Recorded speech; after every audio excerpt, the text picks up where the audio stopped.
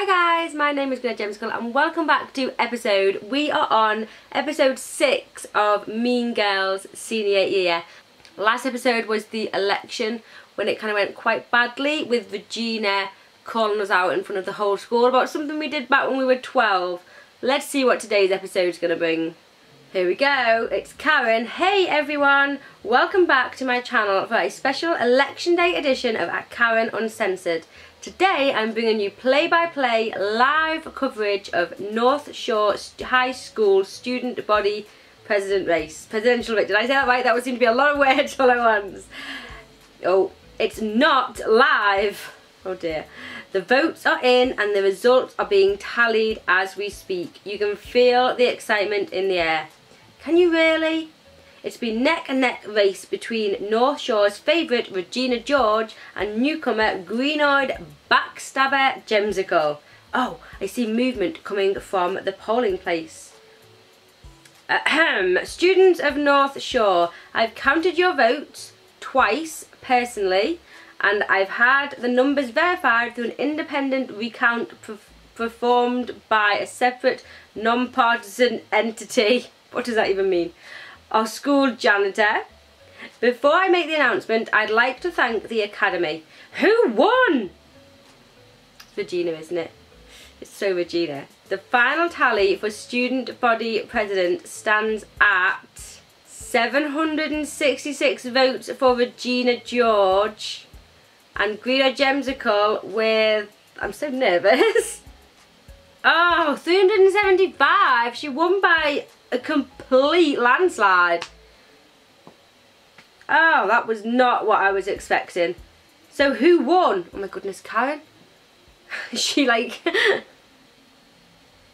I assume you know why I've called you both in here. Let's say... no idea. I really don't. What? Miss 4.35 GPA doesn't have the answer? Let her have it. Take the high-ish road. Take the high-ish road. I clearly don't. I hoped I would win over North Shore, but the voters picked you. I wish you the best of luck as president. Luck? I didn't win this election by luck. I earned it.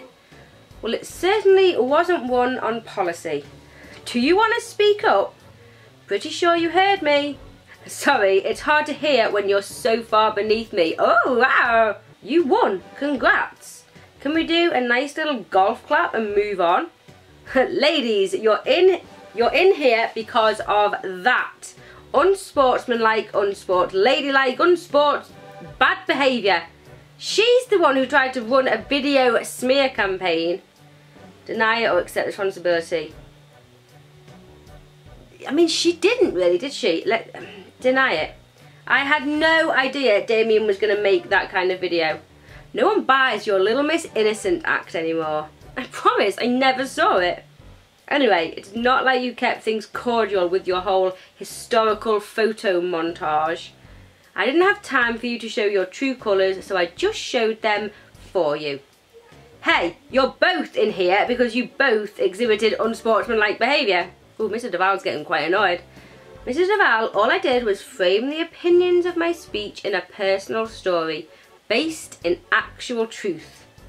Maybe one of you should have set your sights on a different school. Oh, I'd be happy to go to a different school if you write me a cheque for $3 million. This was supposed to be the good year. Everyone was supposed to get along. You two have some deep-seated issues and we're going to work them out right here, right now. Greenoid, let's start back at this baby pageant thing. We were 12. That's not the point, Miss Gemzicle, please. Okay? Honestly, I knew it was wrong, but the pressure was insane. Afterwards, I felt terrible. It's the worst thing I've ever done, and it has haunted me all these years. So when I walked in North Shore and saw you, I didn't know what to do. You could have apologised. You're right, but I freaked out. And then it seemed like you didn't remember, and I was hoping you didn't. I'm so sorry. I really am. Miss George, do you have a response? Cool. Apology accepted. Really? See, wasn't that nice? Now I suggest we put all this bad blood behind us.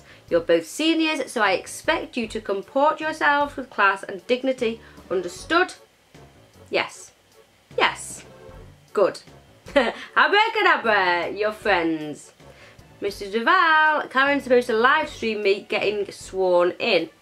Fine, go do your thing, but Miss Gemzicle, sit tight. I'd like a quick word. Uh-oh. I get that you're set on Yale, but after losing this election, you're a real underdog here. Doesn't everybody love an underdog? I love an underdog. No, they do not. Clearly Principal Duval disagrees. I do love an underdog. To even have a shot, you'll have to come out on top in every other way. Sterling GPA, amazing SATs, probably some other acronyms, okay? Plus anything to jazz up your resume, like clubs or community service. We've got that blood drive coming up if you'd like to volunteer. Definitely. Great. And maybe take up the oboe. The oboe? Why the oboe? What an odd thing to say. I'll look into those clubs. Thanks, Mr. Duval. Mr. Duval's alright really, isn't he? Fortunately, it is highly unlikely Regina would stoop to signing up for the dorky activities like Models UN.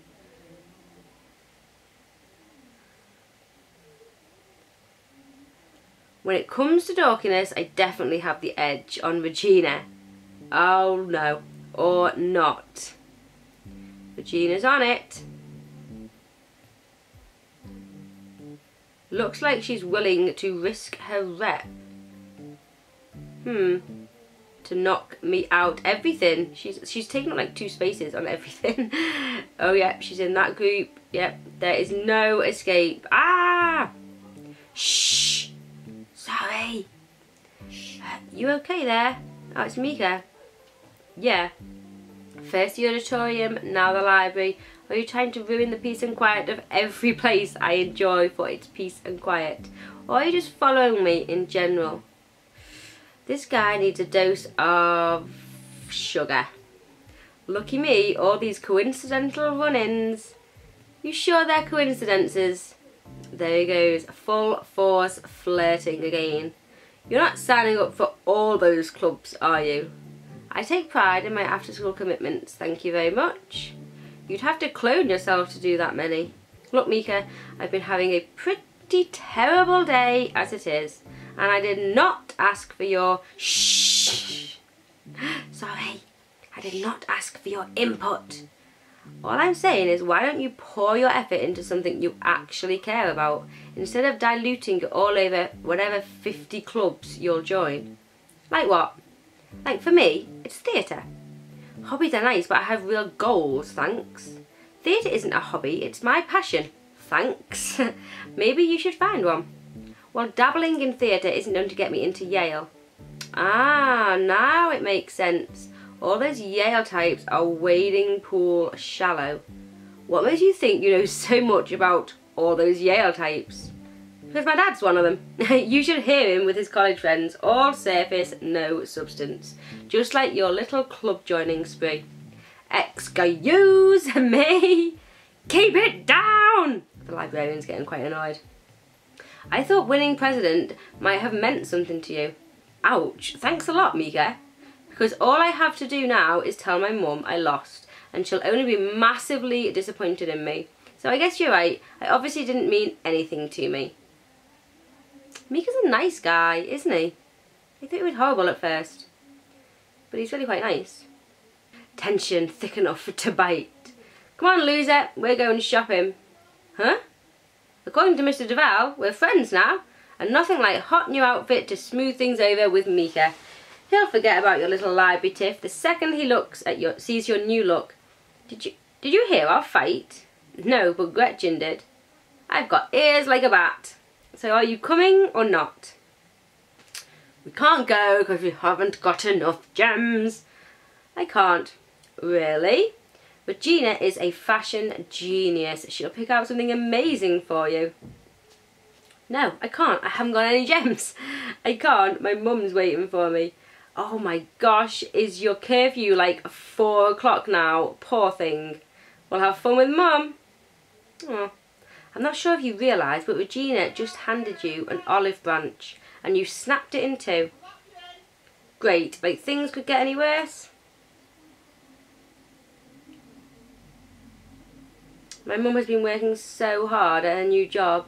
I was hoping I could surprise her with a victory. But now she's going to be crushed. I have 3 hours to figure out a way to break the bad news. Surprise! You didn't have 3 hours. Ah! Mum, why do you keep doing that? To keep you on your toes. So, how'd the election go? I hate to lie, but I can't stand to disappoint her either. You can't lie about the election, sure, tell her the truth. Mum, I didn't win. What? Oh, honey, I'm so sorry. Regina is the most popular girl at school. It was an uphill battle from the start. I'm sorry I let you down. Don't worry, we're going to turn this around. You have the SATs coming up. I'm already studying for them. Good, good. What about your extracurricular resume? You were so involved at your last school and you need to... I just joined a bunch of clubs and I volunteered to organise the blood drive.